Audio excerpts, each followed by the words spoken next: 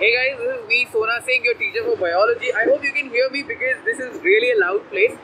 So if you can see, this is the famous Yamuna bridge in New Delhi, and this is the Yamuna, and there you have the Okla Bird Sanctuary, right? Now I want you to see what is behind me, right? This is water hyacinth. Now this water hyacinth is here in such huge quantity. Why? Vegetative propagation. This is a live example of vegetative propagation.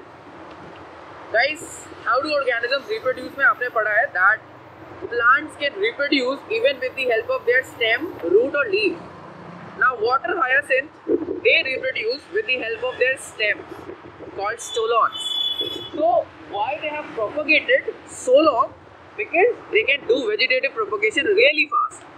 And आप देख सकते हैं कि they have covered the almost a very major part of Yamuna. I hope कि आप देख पा रहे हैं, there is almost no Yamuna left. They have covered. Now what is the problem because of this? No sunlight. No sunlight can penetrate them, right? That means जो आपके producers होंगे trophic level पे, वो produce नहीं कर पाएंगे. Since they can't produce, the trophic level gets disturbed, right? The food chain gets disturbed, and eventually क्या होगा? More degradation, biological oxygen demand बढ़ती जाएगी, and जो aquatic species है, they can't thrive in this environment, right?